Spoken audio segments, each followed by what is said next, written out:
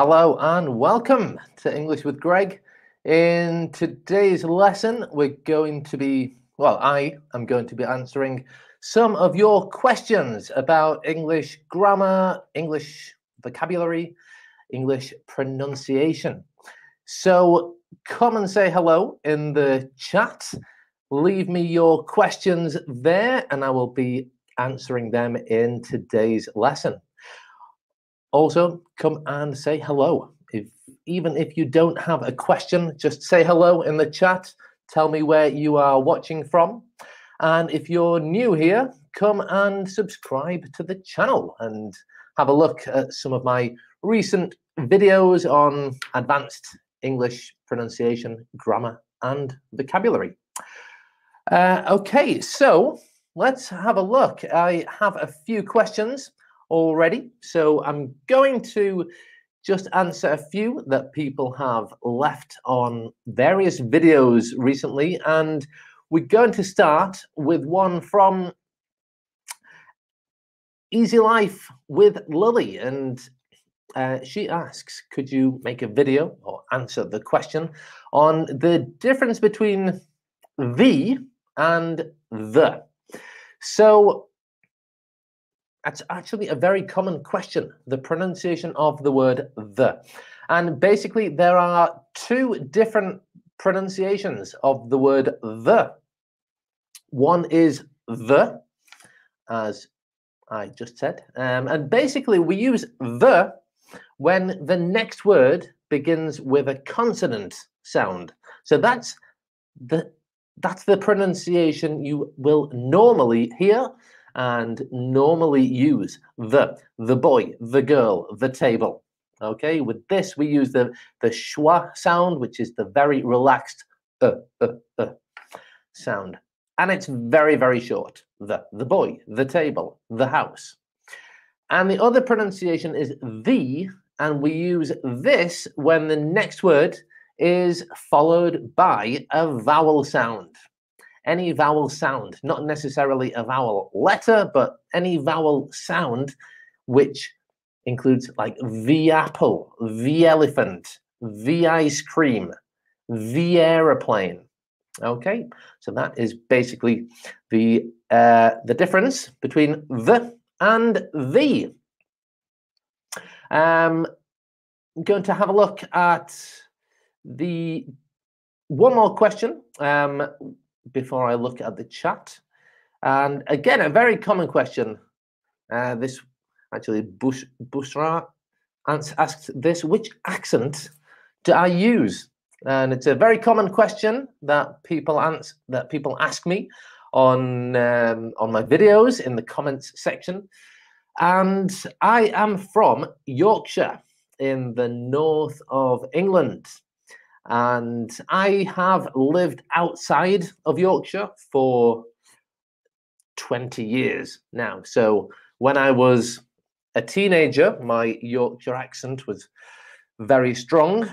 Now it's a little bit more diluted because since I lived in Yorkshire, I have lived in the south of England. I've lived in France, in Spain, in the United States, and now again in Spain. So definitely a reduced strength of accent, but there are still many characteristics of the Yorkshire accent in my accent, specifically the sound. A lot of people say, hey, is it, why are you saying cup instead of cup? That's the reason, because in the middle and north of England, we use a sound for words like cup and up and put. Put the cup up there. And in the south of England, they would say put the cup up there. And maybe in other parts of London Cockney accent, it might resemble more an sound. Pat the cup up there. Okay, let's have a look at the chat then. As I said, we are live on YouTube. I'm here to answer your questions. So if you have any questions about grammar, any problems, any confusion between two different words, two different expressions, ask me in the chat. If you are having difficulties with the pronunciation of a particular sound or a particular word in English, ask me in the chat. And if you have any questions about British culture, also feel free to ask me in the chat, and I will answer as many questions as I can in the next 40 minutes, more or less. Let's see. If nobody asks any questions, then it will be much shorter, but I have about 40 minutes. Okay, so hello everybody who is joining live. Thank you all so much for being here. We have people from Brazil, Russia, Poland, Germany, India, Barcelona. So, Joanna, what's the weather like? Very common question in British culture. And right now, we've had a beautiful week. And right now, just in time for the weekend, the weather is going downhill. It's going worse. It's going to rain this weekend. But it's not such a problem for me. I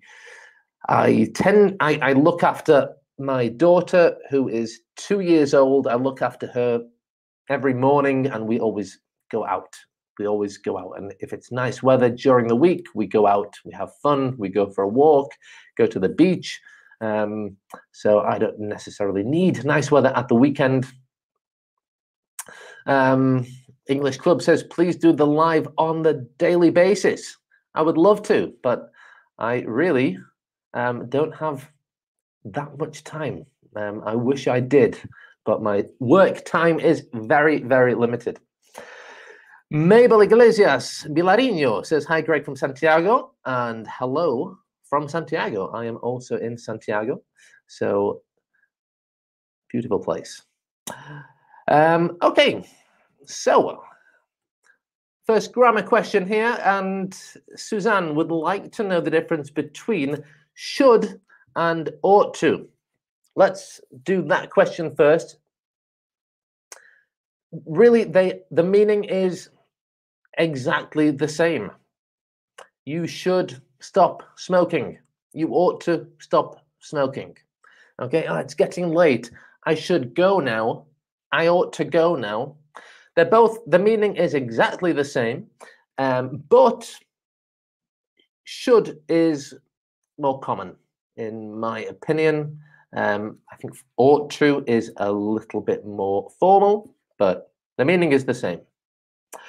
The difference between floor and ground, generally, floor is inside a building and ground is outside a building, in the street, in the field, in the garden. That is the ground.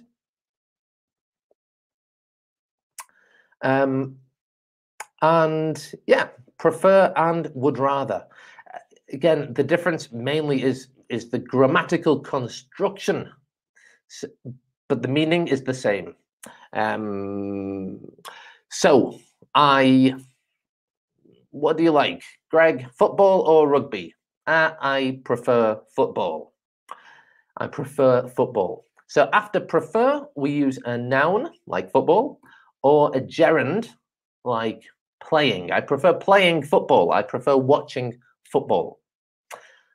After would rather, we can only use a verb, and we use the verb in the infinitive. I would rather have a cup of tea. Do you want a coffee? I would rather have a cup of tea. I prefer tea. Okay, but the meaning is the same. English Club, what does cigarette butt mean? Is that your question? What does cigarette butt mean? Cigarette butt means when somebody smokes a cigarette and they finish their cigarette and they do this, then what is left is a cigarette butt.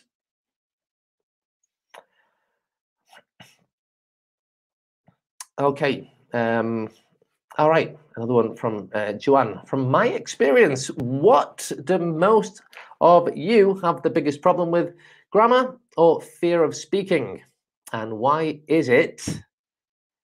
Why is it? So that we know a lot of words but cannot say it in conversation. Okay, so in my experience, people maybe worry too much about grammar.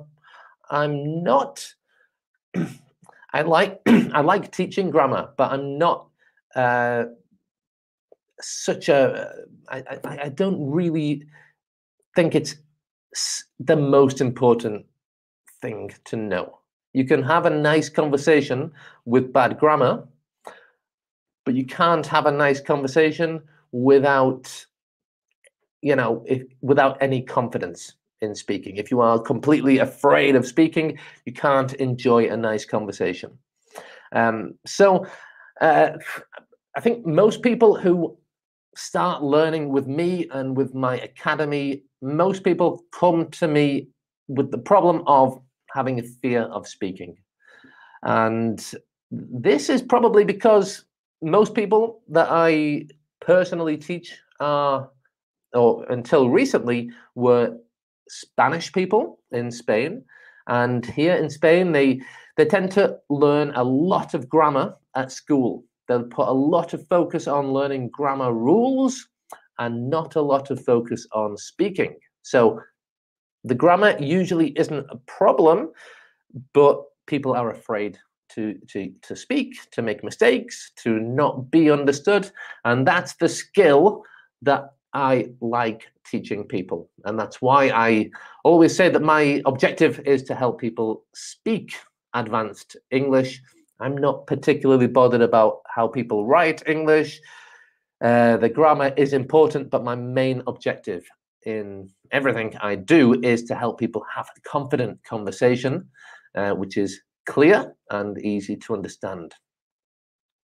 And the problem of knowing a lot of words and not being able to use it in conversation is more or less the same thing. I mean, in a lot of cases, when you learn vocabulary, your teacher at school says, okay, here is a list of vocabulary that we things in the house, for example, and your homework is to learn all these 30 words, and on Monday you have an exam and you have to translate the words. But that's not very useful if you don't use it in context and in conversation. So I think the reason people have problems is because of the way they learn. Okay. Sorry. Yeah. Mabel, I know. I read your name before I realized you were Spanish. In English, it's Mabel, but then I realized you were Spanish, and yeah, Mabel, of course. Okay. I'm looking so smart. Thank you. I need to wear white because the background is so dark on these, and I only really have one white thing, which is a shirt, kind of shirt. Okay. Let's have a look. So another difference. What's the difference between until and till? Nothing. They both mean the same thing. And till is just, it's a shorter version of until. So when we're speaking, you will often hear people say till. I'm here till Friday.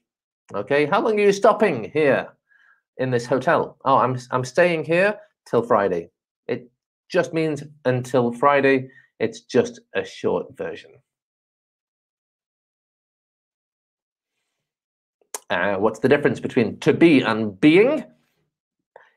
It's the same verb, to be, but we just use them in different grammatical constructions.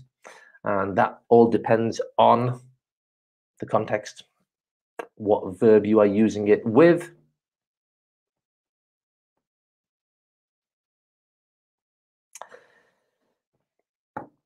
Okay, Bitu. How can I improve my British accent? I have one golden rule for speaking with a British accent. And that is the rule, the pronunciation rule, that when you have a vowel sound that is followed by the letter R, the letter R must be silent, completely silent. This is one really, really strong characteristic of British English. This rule does not exist in American English. So if we use the word, you know, this car in English, it has two sounds, k, R. It finishes with the letter R, but the R is completely silent. And of course, in American, it's car, car, with the R sound, which I can't do. But if you want to speak with a more British accent, that is the best thing you can start by doing. Delete every R after a vowel sound.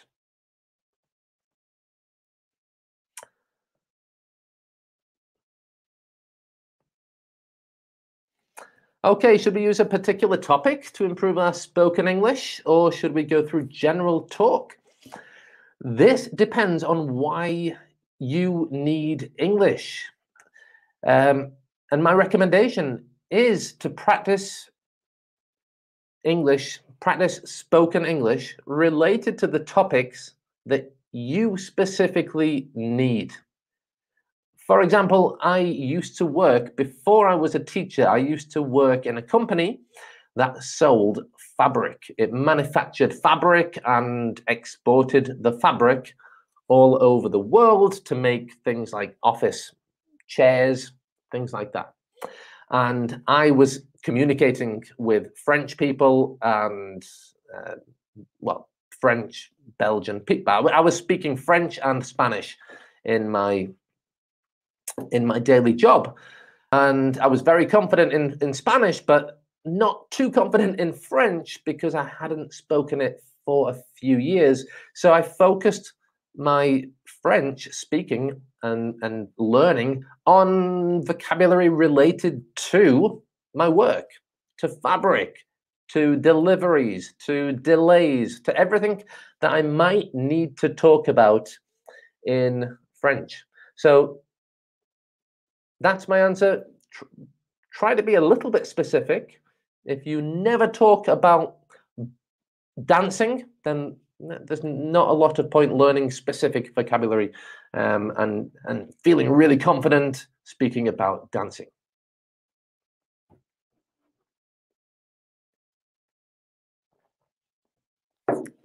Okay, difference between since and from.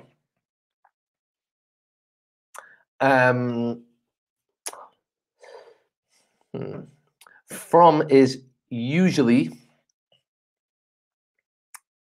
I think from is usually in the future. So usually, not always, because you can say from the age of 23, I have been living abroad. But generally, yeah, the event, or you can come to our house from 5 o'clock. Okay, that means at 5 o'clock and after. Okay, from 5 o'clock. From 5 o'clock. That, so 5, 6, 7, 8. It's all good. Since is definitely always in the past. Okay, I have lived in Santiago since I was, since 3 years ago. Okay, I have been learning languages since I was a child. So since, definitely always the past. From is more used in the future.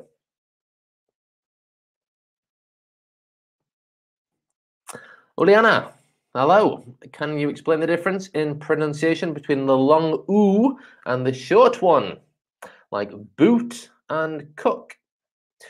Yes.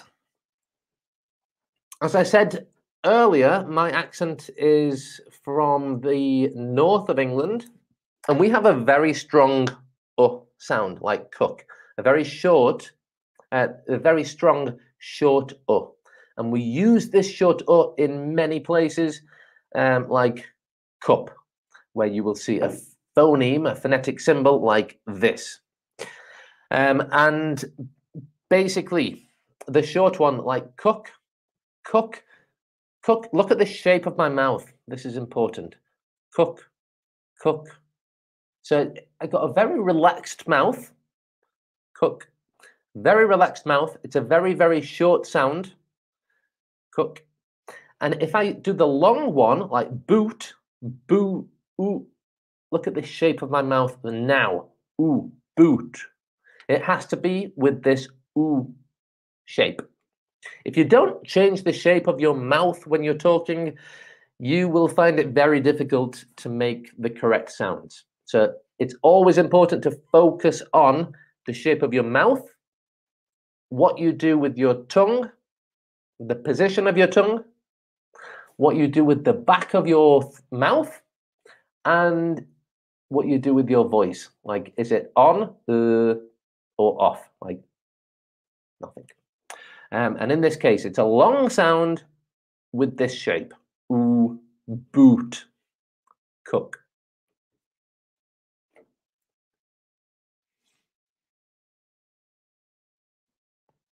Let's have a look at this one. Hi, Greg. I'd like to ask about the past perfect. That's, for example, I had eaten. Can I replace it with another tense? When I came, everyone were already gone. No, that's incorrect. Instead of when I came, everyone had already left. No, you can't. When I came, everybody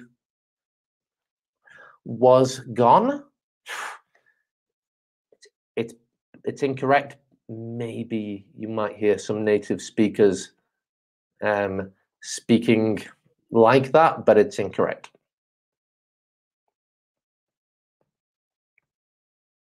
Okay, Mr. Patel, hello. What's the difference between apologize and sorry? Apologize is the verb, and sorry is just the thing you say. So I need to apologize to my neighbor. I'm going to apologize to my neighbor now. Bop, bop, bop. Hi, I'm sorry. Sorry. Okay, so it's like an adjective. I am sorry, or just sorry. So somebody asked me earlier, what's the difference between ground and floor? Hadi says, what about ground floor? Yes. So if you enter a building with like a big skyscraper, big block of offices, then when you enter, before you get the lift to go to the first floor, second floor, ninth floor, when you enter, that is the ground floor. Okay, it's the same level as the street. And this can cause confusion between Americans and British people, because in American, it's that same level is called the first floor. In British, it's the ground floor, and the first floor is the next one up. How to use the preposition to in so many ways that I can't even answer that question. It depends. When you learn a verb, don't just learn the verb. If you learn the verb ask, for example, don't just learn the word ask. Don't think, okay, in my language it's this, and in English it's ask. That's not enough. When you learn a new verb, learn how to use it. So you want to learn the expression, ask someone to do something. Ask him to call me. Okay, and that way it will become easier for you to learn how to use the verbs correctly, whether to use to or for or which preposition. And if you do that, then you will have less questions like, oh, is it to? Is it for? When do I use to? I don't know.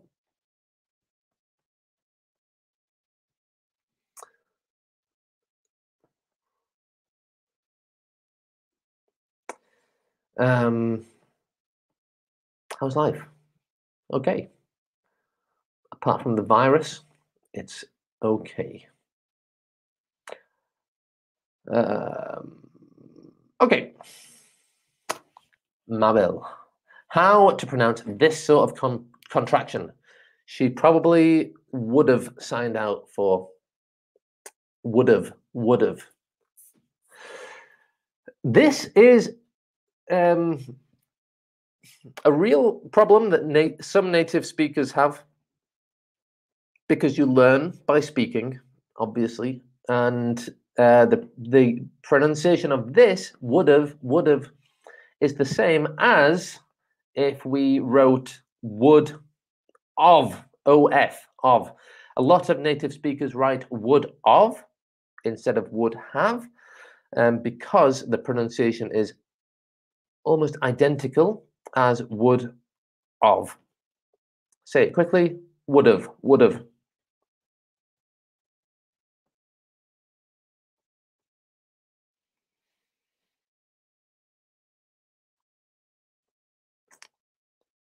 Okay, let's have a look. Esther Laurenti. I can't understand why in these phrases the prepositions are different. I saw the information in a YouTube video and I'm learning English on YouTube. Okay, the difference is because if we have a website, the preposition is on. Everything related to the internet is on the internet, on YouTube, on Twitter, on Facebook, on Instagram, on your website.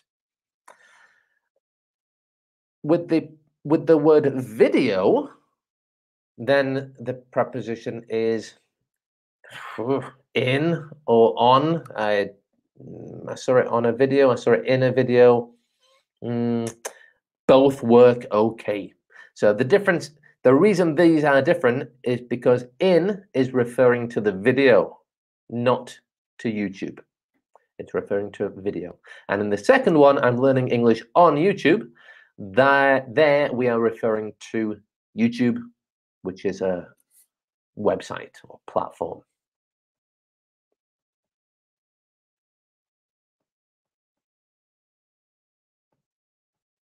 Raul, one question about the word ever. How do you use it? Well, one common way of using it is asking somebody about a life experience. Yes or no. Have you ever Have you ever been to Africa? Have you ever played ice hockey? Have you ever sung in public? Have you ever That is one common way. We can also use it to accentuate never, like I have never been to Ireland.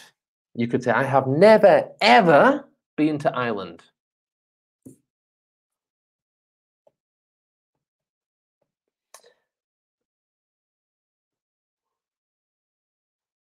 Okay, let's have a look here. I make some videos on English movies and some interviews, then explain it and make some of for the use of gotta. Okay, well, gotta is a contraction of got to. So I have got to go. Instead of saying I have got to go, we can just say I've got to go. I've gotta go. I've got to go. And yeah, regarding the other part, if you ever have, like in any moment, if you ever have any suggestions about YouTube videos, just leave a comment on any video. It doesn't matter which video. Leave me a comment. If you're on my mailing list, email me and request a video, because they are the videos that I love doing the most, the ones that you request. Because if you have this problem, then I'm sure thousands of other students have the same problem. So just tell me, and I love answering your questions on my videos.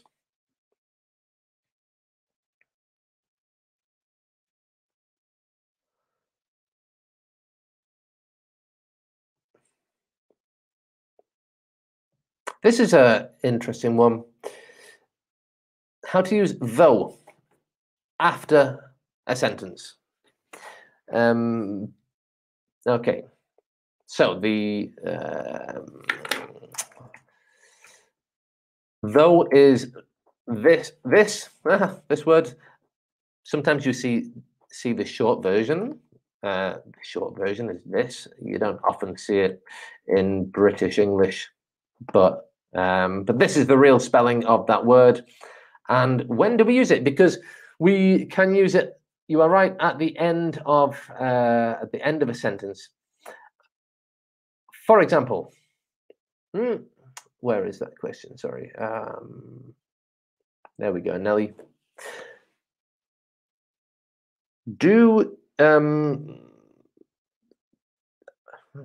Okay, I'm trying to think of an example.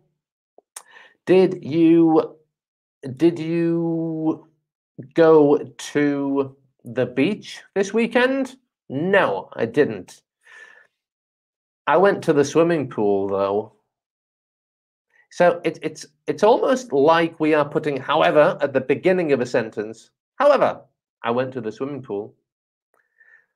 So it's a similar thing, but we just put it at the end of the sentence. And it's very, very, very common in spoken English. Very common. Not in written English, but in spoken English, it's a really, really common thing to do.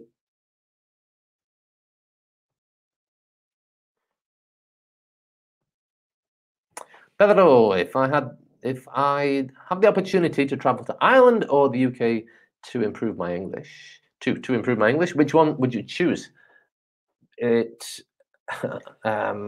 really, Pedro Pena, with a name like that, I imagine you're Spanish. So, if you are, I would have to say Ireland, because Ireland is still in the European Union and England is not. So I imagine it's easier in terms of paperwork and to find employment if you choose Ireland. However, I don't know much about Ireland, really. I know many places in England which are beautiful. I don't know much about Ireland, apart from they have quite a strong accent, but I know many people who have been to Ireland and loved it, had a fantastic experience.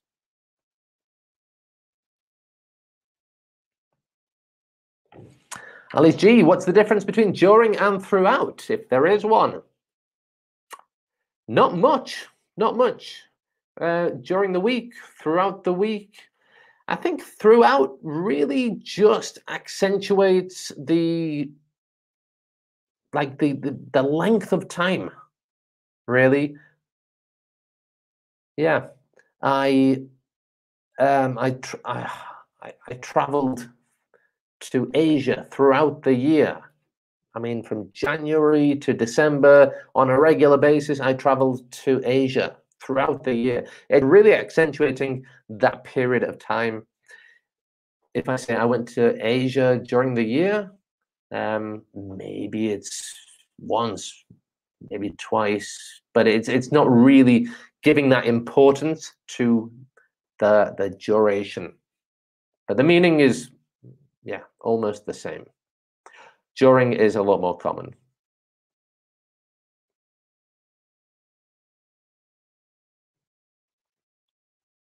Okay, Sunkara, I know your name. Thank you for your support, commenting often. And what is going to do something mean in English? How do native speakers use it? Well, it's just to talk about the future. We have two ways of talking about the future: will and going to. And my general rule is that if something is in your diary, if you have it in your calendar and it's a plan, then we use going to. Right? If I say I will go to the dentist next month, it's not a plan. It's something I've decided right now. Oh, my tooth hurts. I'll go to the dentist next month. But if I say I'm going to the dentist, or I'm going to go to the dentist next month, then we know that it's a plan. I have it in my diary and it is happening.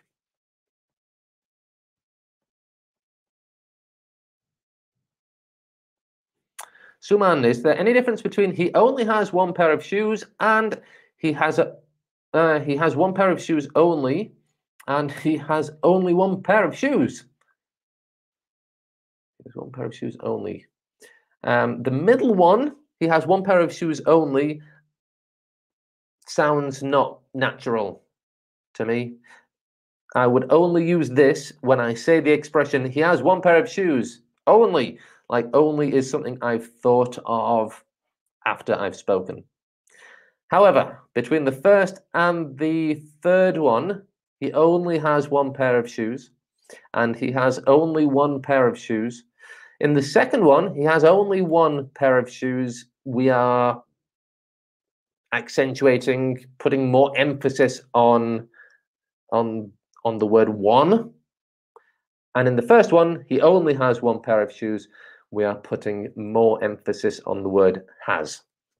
Both mean the same, and the more common of those expressions is the first one. He only has one pair of shoes. Yeah, the most common way to use only is by putting it directly before the main verb.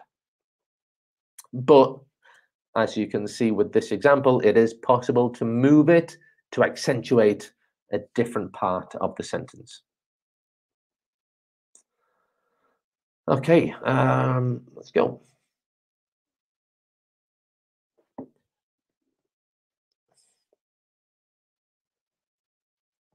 Hugo, I live in Spain. I live in Santiago de Compostela in the north of Spain. My wife is from near here, and I came here in 2004 just for 1 year, and met my future wife and lived here and lived in different places since then and now, but eventually we got married here and we now live here. Okay, Joanne, do you have a list of the most frequently used phrasal verbs? No, I don't, and I don't recommend you learn lists of phrasal verbs. I don't find it to be super useful. I think there are better ways of doing it. One way is to think of topics like travel, for example, and think, okay, which phrasal verbs are there related to travel? And learn a few phrasal verbs related to travel. I also think it's good practice to maybe create a little story using these phrasal verbs so that you can learn them in context. Okay, so you're thinking, okay, when I go on my holidays, I pick up my suitcase, I check it in at the airport, I sit down on the airplane, and I fall asleep on the plane. Things like this, okay, learn them in context. But I think, and I have had school children who I taught in the past who came to me and said, hey, I have homework. I have to learn 50 phrasal verbs for an exam on Monday. Help. And you know, they learned them, they memorized them, and I'm sure the day after the exam, they forgot them. So not such an effective way of learning.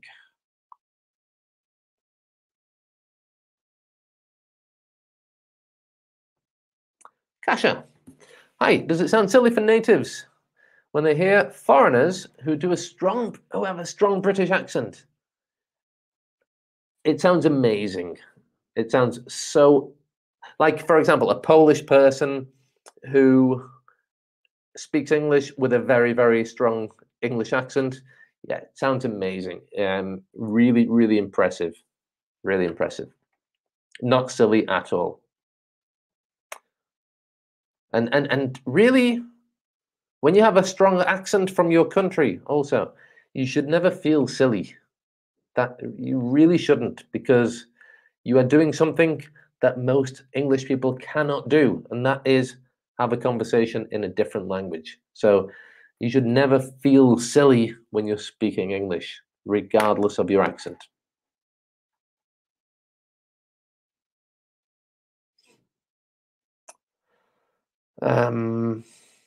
Okay.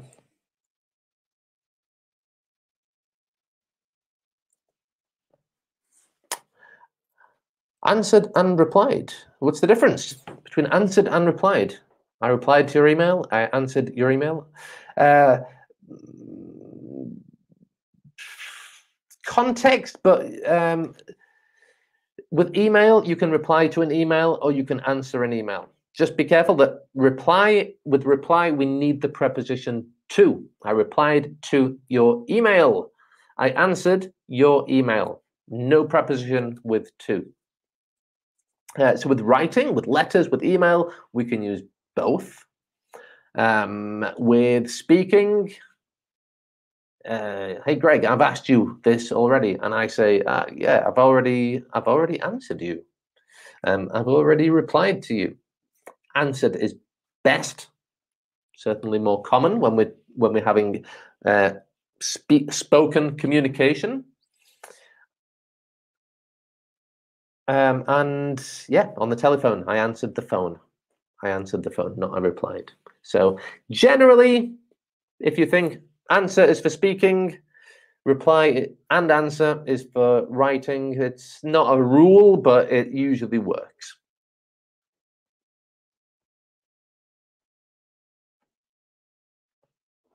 Carola is one of my lovely students in my WhatsApp course, and thanks for being here.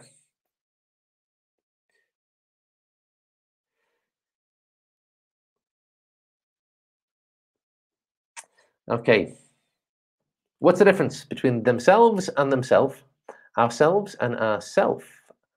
Okay, we did ask. Well, with VES, themselves, ourselves, that is correct. Ourself with an F, I think is incorrect. I can't imagine a situation where that is correct. Ourself, no. Themself, they did it themselves. Themself with an F, maybe it exists. You've planted a little bit of doubt in my mind, but we can use the word they to talk about one person if we don't know if it's a man or a woman. So imagine my wife answers the phone and she says, hey, Greg, it's somebody from the insurance company. And I say, oh, what do they want? What do they want? What does that person want? What do they want? Because I can't say, what does he want? Because I don't know if it's a man. I can't say, what does she want? Because I don't know if she's a woman. So I use a neutral word. What do they want? Okay, so then my wife might say, they want you to tell them the address. I could say, well, tell them to look for it themselves on the internet, themselves. So related to one person in a neutral way, I might say themselves. Okay. Ram says, are you mad? Not yet, Ram. No, not yet. Okay, bean and gone. Stir and mix. Oof. Okay, bean and gone is a common one. And let's use the example of my wife going to the supermarket. My wife has been to the supermarket, or my wife has gone to the supermarket. There's a big difference here. If I say my wife has gone to the supermarket, that means that she left the house, she went to the supermarket, and she is at the supermarket now. If I say my wife has been to the supermarket, that means she left the house, she went to the supermarket, she bought the food, and she came home. So it's a complete visit. I have been is a complete visit. I have gone means you are still there. And when we use this in a negative way, for example, I haven't been to the dentist for 6 months, it needs to be been because we're talking about the complete visit. I haven't been to the cinema for over a year.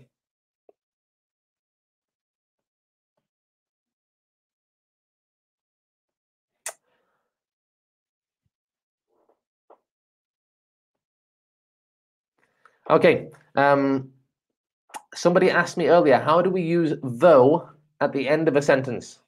And this is a perfect example. I love French, but it's hard to learn though.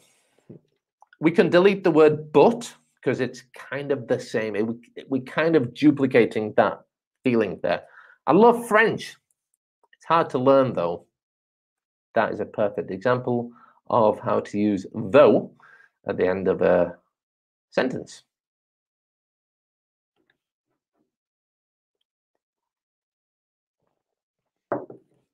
Okay, it's good to see everybody here. By the way, from Argentina, Brazil, India, all over the place. Okay, Jume Lin, why do we call modern received pronunciation? Why received? What is received? So everybody has an accent. Okay, I really hate it when people say, "Oh, I have a neutral accent." There's no such thing as a neutral accent. Everybody has an accent. It depends where you're from, and as I said, I have a Northern English accent, and received pronunciation is how people were taught. It's almost a fake accent, I think, or it was originally, because it was how people were taught to speak. Okay, so a very typical example is the BBC. If you listen to the BBC in the 50s, they speak with an accent that almost doesn't exist now. It was called the BBC accent or received pronunciation, because that is how elocution teachers taught people to speak. Like, you must speak like this if you want to appear high class and intelligent and have great job opportunities and be highly regarded in society. So it was given, this accent was given to students, and they received it. Okay, so it's received pronunciation. So as I said, if you listen to the BBC in the 50s, wow, what a difference to nowadays, because modern received pronunciation is kind of the evolution of that. It's not the old received pronunciation. It's modern.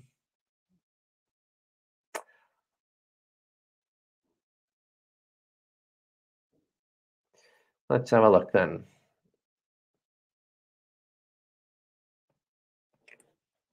Which preposition is correct? I am in the car. I am on the car.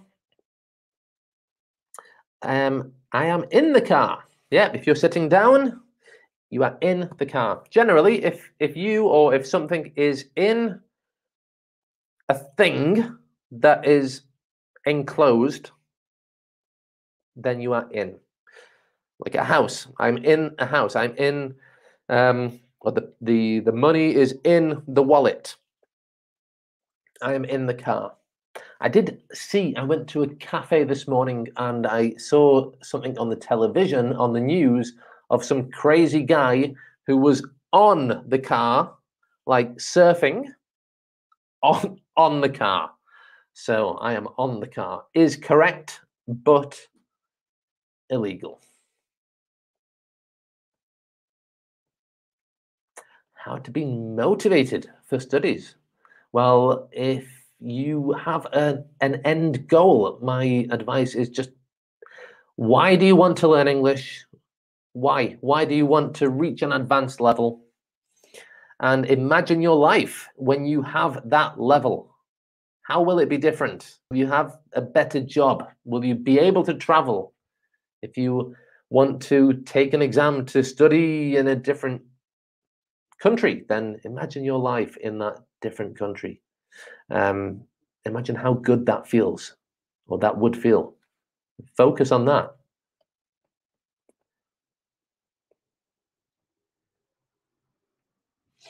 Okay, let's have a look.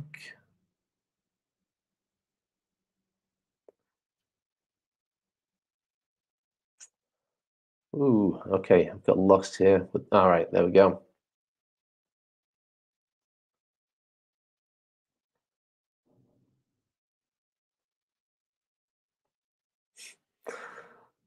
Okay.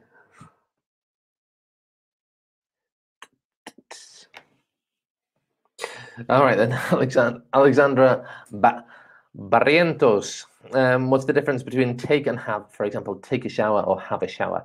In American English, take is much more common for things like this. If you say, I'm going to take a shower, it's perfectly understandable. But in British English, we normally use have for these expressions. Have a shower, have lunch, have a beer, have a cup of tea, have a walk. And in American English, they tend to use take a shower, take a walk, take a beer.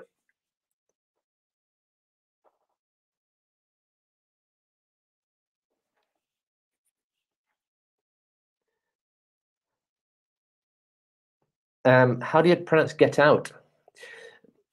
In many different ways, but you could say get out, get out. You would also maybe say not pronounce the final T, like use a glottal stop, like out, out, get out. You could also use that for both T's, like get out. In American English, you would pronounce the first T like an R, get out, get out. Or sorry, like a D, get out, get out. So standard way is get out, get out.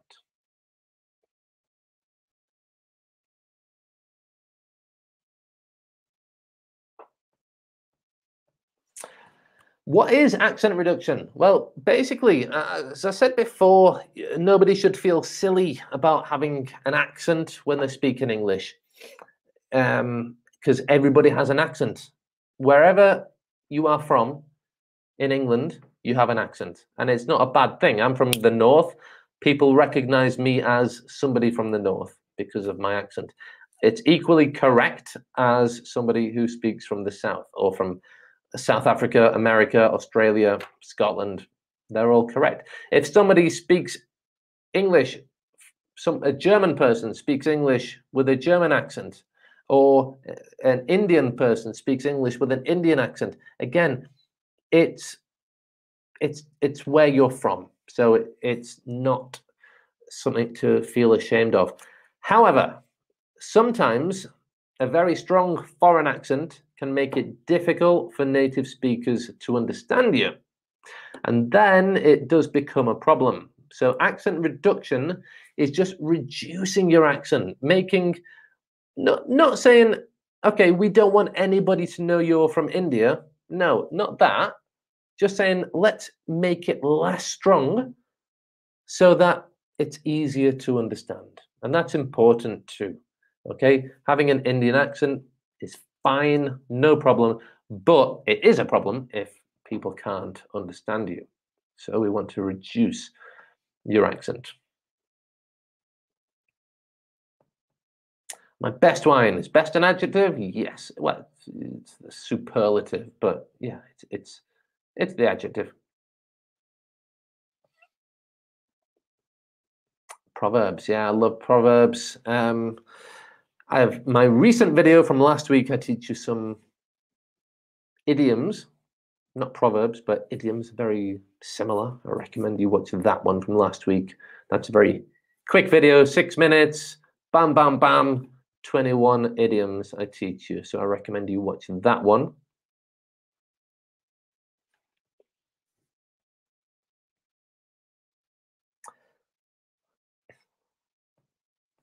Yeah, I live in Spain. I wondered if you were Spanish or a native speaker. I am a native English speaker. I studied French at university. I lived in France as part of my university studies for 1 year. I loved the experience. So after my university studies, I wanted to repeat the experience, and I knew a little bit of Spanish, so I came to Spain. I loved the culture of Spain, so I came to Spain, and it was always a language that I really liked, and found quite easy to learn. When you have learned French and you have learned Italian, like I had, then Spanish is quite easy to learn. There you go. We should be proud of our accents. Absolutely. Nelly says, do I have a website? And yes, I do, Nelly. It's englishwithgreg.com, actually. There you go. englishwithgreg.com. I made that a few months ago, so it's quite new, but I've put my courses there. I have, at the moment, 3 courses. One is specifically for Spanish speakers, and the other 2 are for everybody. And one is a pronunciation course, and one is a course that I run via WhatsApp, which is great. And yeah, a lot of fun. I give feedback via WhatsApp on people's spoken English and help them with their pronunciation and grammar and vocabulary. So it's the best way of learning and teaching for people who are busy, and for teachers who are busy too. So check out the website. It's englishwithgreg.com, and there you will see a little bit about me and my courses. Okay, there we go. Teach me English, please. Yes, that is what I'm doing.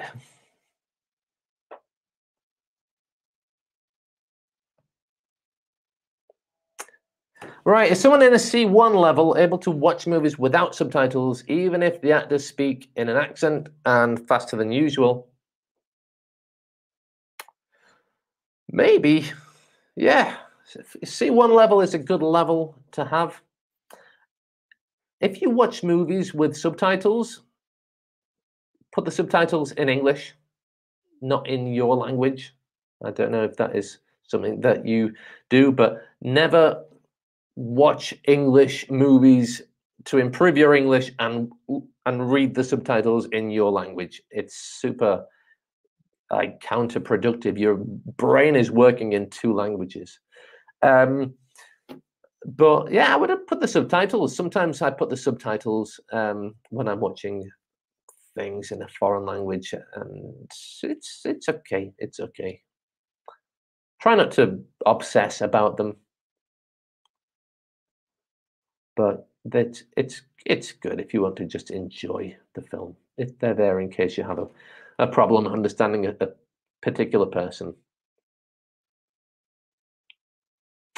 Okay, hit a big like. Yeah, thanks. In fact, if you are watching live now, and I know a lot of you are, please click the like button. That will really help me. And if you are new, please subscribe to the channel too.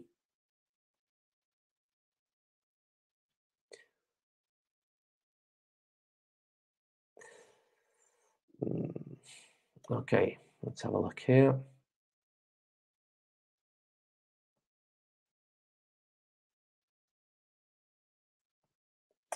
Why can we understand native speakers but not speak like natives?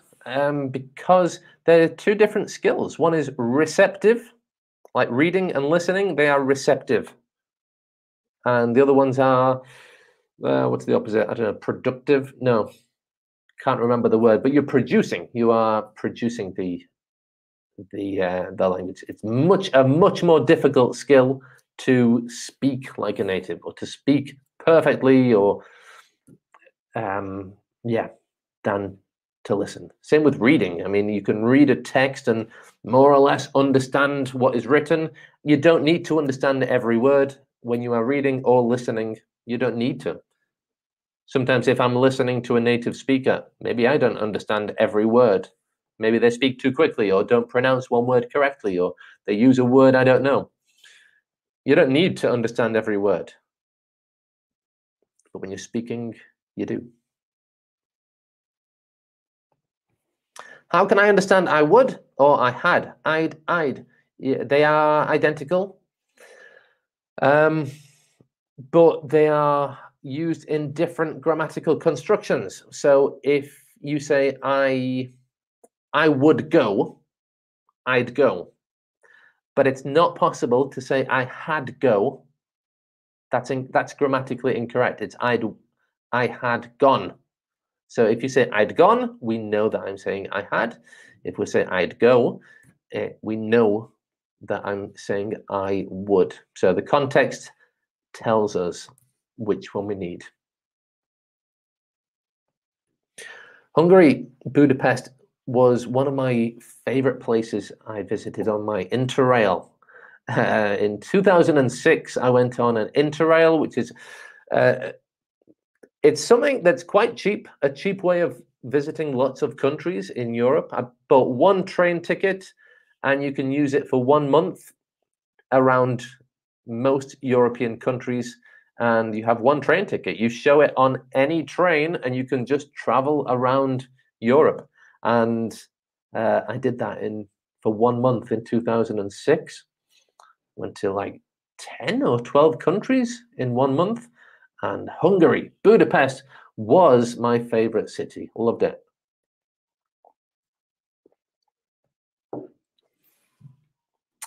Yeah, you see this word a lot on YouTube, unboxing. So if you get a new product, a phone, a microphone, a new camera, unboxing means taking it out of the box. So these YouTube videos will often be the unboxing. So they tell you and explain what to expect, what is going to happen if I buy this microphone.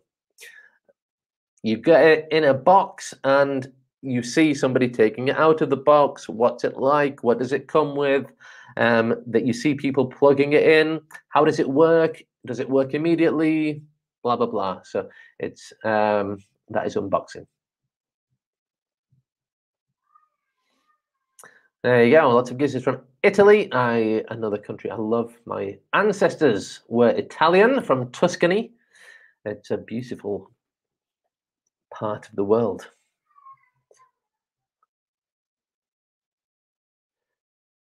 Yes. Okay, here we go, Mike.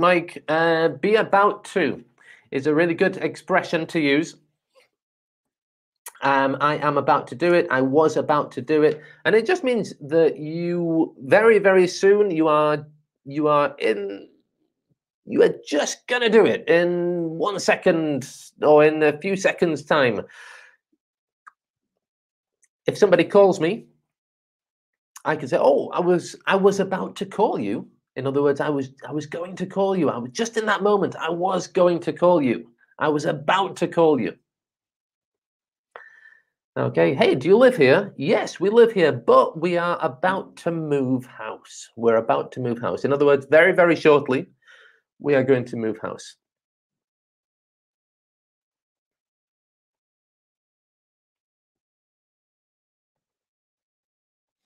Okay, Arson, thanks for making the effort to teach people from all over the world. You know, that is one real great thing about this channel that I love. You know, this is my job, teaching English, but the more the channel grows, the more I really love this aspect of it, that I can teach people from every country in the world.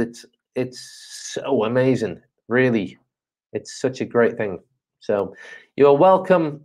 I enjoy it, and I'm glad to help. Okay, whoa, okay, I got loads here. Okay, I don't know how long I can go on here, but I'm gonna have to go down these questions quickly and miss a few out. Okay, what's the question? I'm in-house or I am at home? I am at home is the correct one.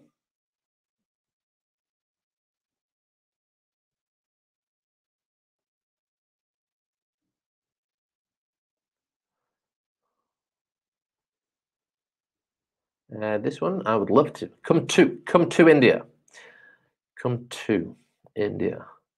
One day, maybe, when this virus goes away. My brother has the, before the virus, my brother used to go to India a lot with work, to Mumbai. Bexel says, what's my favorite sport? Football. I love football. And my favorite team is Liverpool. I love watching Liverpool.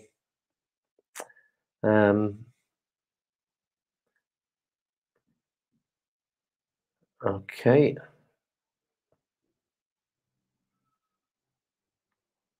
Okay, so I have a lot of comments that I hadn't seen, but most of them are this.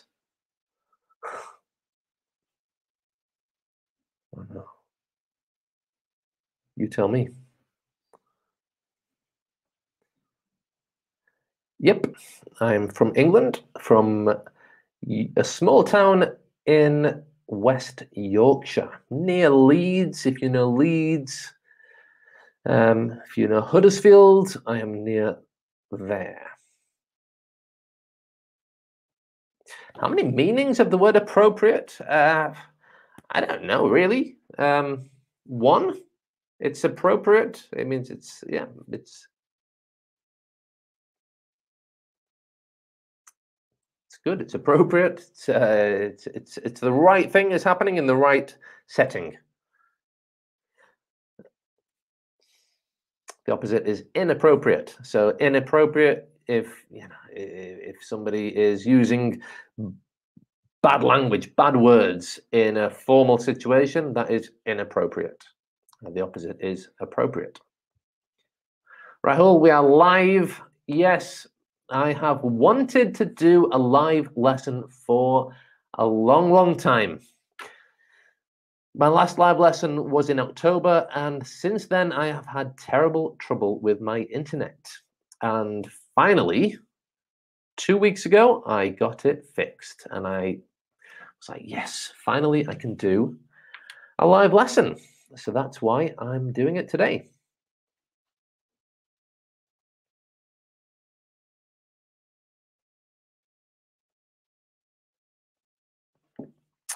Okay, as you live in Spain, you're supposed to speak Spanish. Do you think that it helps to understand Portuguese? If so, when I become fluent in English, what language do you consider easiest to learn? Okay. I'm not sure. I'm not sure what you want to ask there. What, like, after you learn English, what's the next easiest language to learn? Or is it easier to learn Spanish or Portuguese? I don't know Portuguese very well, so I would say that the Spanish is quite an easy language to learn, I think, but I don't really know. Okay, Greg, I watch a lot of channels. You are the one who made a channel with passion, with a smile and pleasure. Thanks for that. You go to the kids. Okay, thanks for being here, Joanne, and thanks for your comments. Yeah, YouTube is, I've been doing it for almost 4 years, and you see some channels that grow so quickly. My channel has not had that fortune. It's growing so slowly, but one thing is for sure, if you don't enjoy it, then quit now, because it's a lot of work, a lot of patience, and you have to enjoy it. Yeah, it's the same with your English, though. It's the same with your English. You have to find a way to enjoy learning English to see results, without question. And there are always ways to enjoy learning English. Different things you can do. You can learn English by watching YouTube videos, or learning. If grammar is your thing, you can learn by doing grammar. You can listen to podcasts, though. You can watch Netflix. You can have classes with native teachers. There's so many different ways. You find the way that you enjoy doing something, and it becomes much easier to do.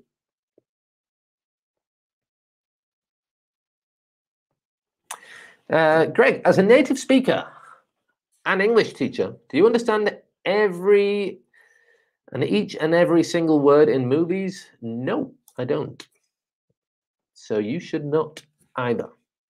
If you are ever worried that you don't understand every word, that should not be your objective. When you are listening to a song in English, when you're watching a TV series or movie in English, or when you're having a conversation in English with someone, your objective should never be to understand every word, because it's an unrealistic expectation. And if that's your objective, you won't do it, and then you will get demotivated and worried and, oh, I didn't understand. And no, you need to keep confident and just think, I am not going to understand every word here. My objective is to understand the sense, understand the meaning, the global meaning of the conversation.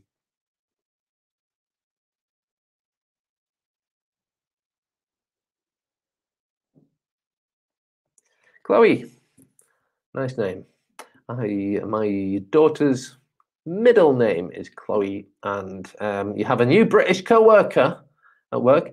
Is there any typical or special expression to say hi or good morning that only British people use? Where is he from in England? Where I'm from, in Yorkshire, we say "a up," "a up," "a up." In Ireland, they say a very typical one is "top of the morning," "top of the morning," "top of the morning to you," "top of the morning to you." But a general British one, instead of good morning, just morning, morning. Okay. So delete the G at the end, delete the word good, to say morning.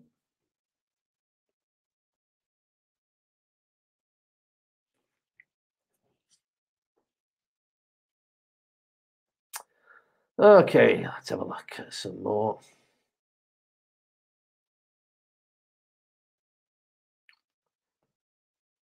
Okay, what's the difference between special and especial? Especial is incorrect, and special, the first one, is correct.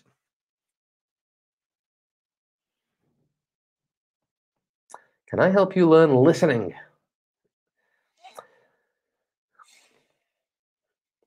Listening is something that you have to do yourself, and I have 2 videos, I think, on different things you can do to improve your listening. I did a video with a friend, a Canadian teacher, and we talked about different things you can do, 17 different things you can do to improve your listening. So search for that on my channel. I did a video also on my own in which I chose my top 5 options. That's a shorter video, and search for that. Search for improve listening on my YouTube channel, to have some ideas of things you can do to improve your listening.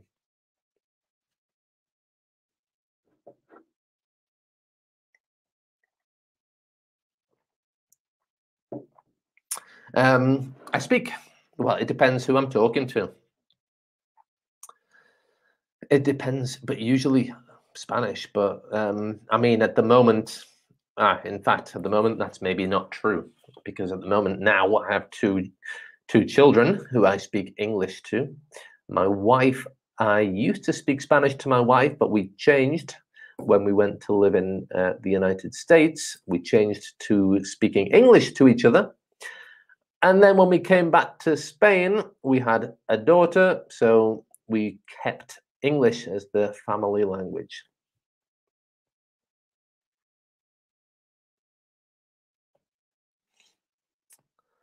Hi, Franco. Can you tell us some expressions related to the COVID-19 vaccination? You know what, Franco, the less I think about COVID-19 and the less I think about the vaccinations, the better. I'm fed up. So I try not to talk about it, try not to read about it, and just try to forget about it. This app that I'm using now is maybe up there, StreamYard. Really good. I love being able to bring the comments in so that you can see. So that you can see what everybody is writing. Okay, let me have a look.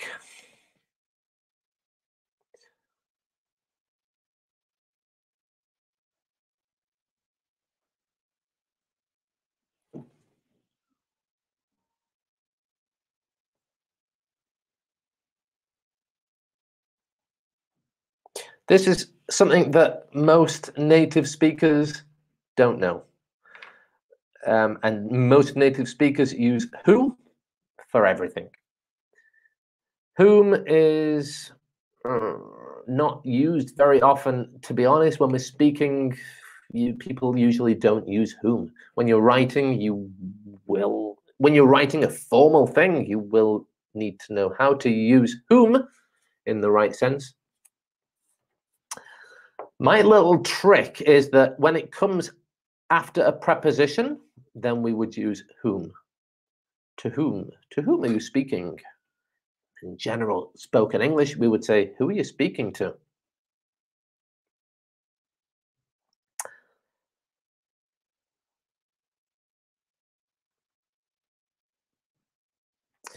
My explanation about the difference between the past perfect continuous and the past perfect continuous and progressive was top notch. Thanks a lot. You know, that video was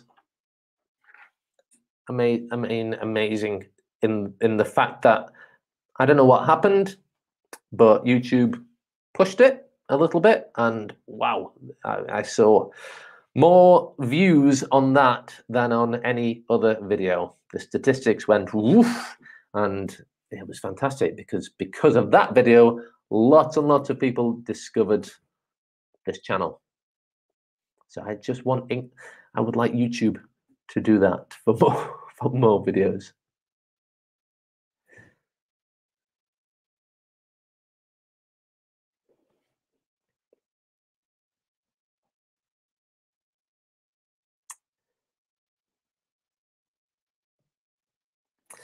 Hello, Asmia from India.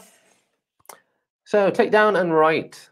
You know, most verbs have all phrasal verbs, most phrasal verbs, I would say, maybe all, have an alternative, which is just one word. However, the phrasal verb is usually the more common one. And take down just means the same thing, really, as write. Okay, let me take down your number. It's just really informally, a very casual, a very short thing about to write something. Maybe a telephone number. Maybe you're having a little meeting with someone and you take down some notes. Okay, so it's not, you're not writing a big essay, you're not writing a book, a report, an article. It's just you're taking down some notes. It's informal. It's a casual thing.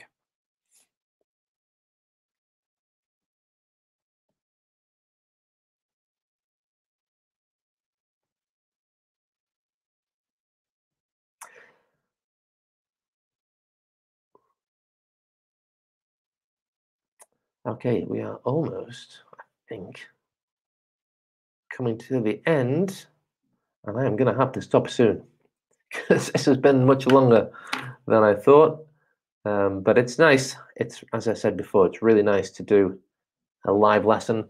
I've wanted to do it for so long, and it's really nice to connect a bit better with you, with the people who watch my videos. So hopefully I can do this more often. Now my internet is fixed. Okay. What's this one then? Which English club has asked a lot? Can we learn English with the help of academic books? Or should we go with daily use sentences, phrases? Yeah, I mean, you certainly can learn with, if you're interested and if it's useful, then yeah, chemistry, maths. Where I used to live in the States, they had a system of dual language education, and the children learned everything in Spanish as a second language. They started with 10%, 10% Spanish, and then it gradually got 50%, and then gradually 100%. But all these things, chemistry, maths, biology, everything was in the foreign language. So it's certainly good. Keep it interesting for you. You know, if chemistry is interesting for you, then it's a good thing to do. I really improved my French when I was a teenager by reading football and talking about football and writing to people on the internet about football in French. And I knew all the football vocabulary that I could ever imagine. And it was interesting for me. So it was motivating. And when it's motivating, it's the easiest to improve.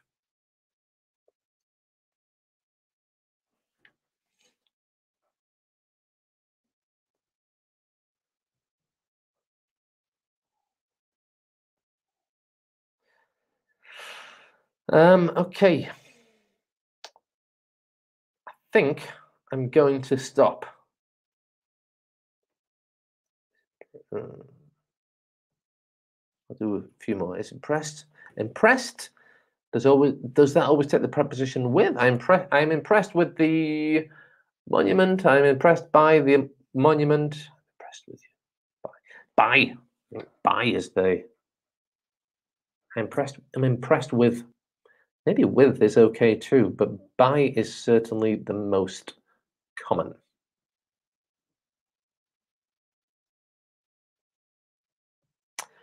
Yes, Luis, I heard just before the live lesson. Prince Philip, 99 years of age, passed away this morning. Sad day for the royal family.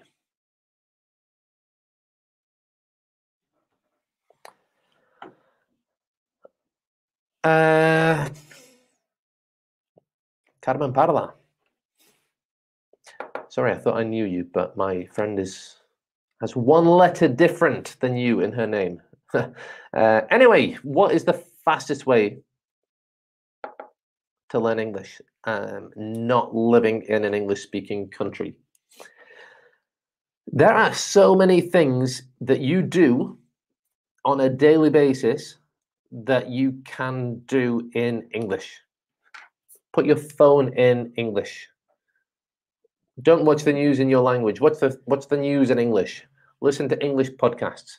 Take English lessons, conversation lessons, or speak to English native speakers or not native English speakers, but use English, use spoken English at every opportunity. And at every opportunity can be on your own. You could be at home cooking, you could be brushing your teeth, you could be in the shower, but you could be thinking in English or speaking in English to yourself.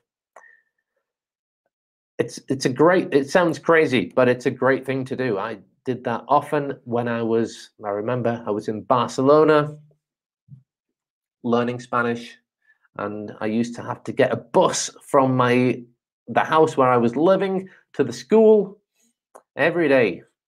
40 minutes there, 40 minutes back. And on the bus, I remember just speaking to myself about everything that I could see happening. And it was just a great way to keep the foreign language fresh in your mind, keep practicing at every opportunity. So just try to incorporate English into your daily life as much as possible.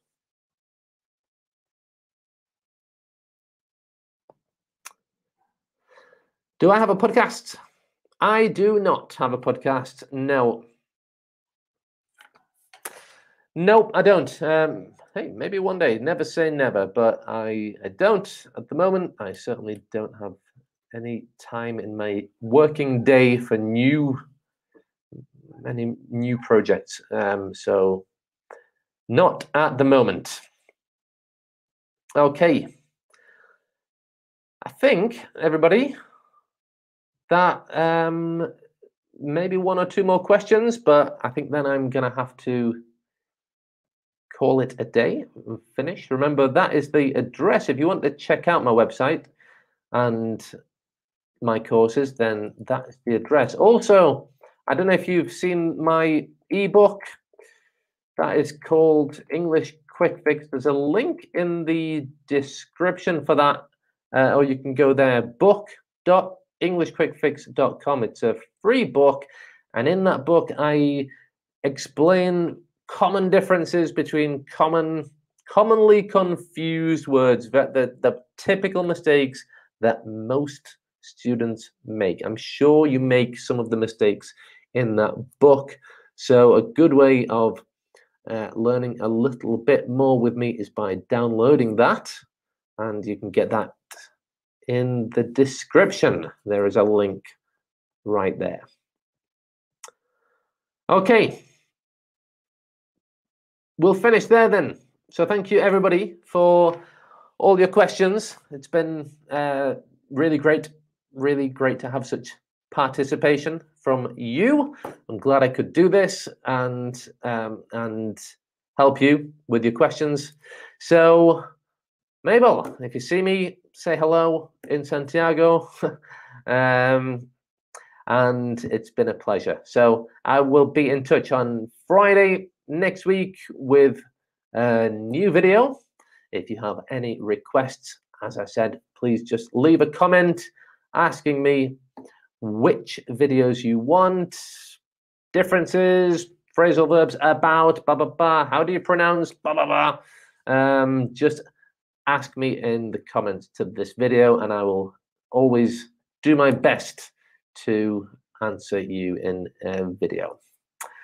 Okay, so thanks everybody, and I'll see you very soon. Bye for now.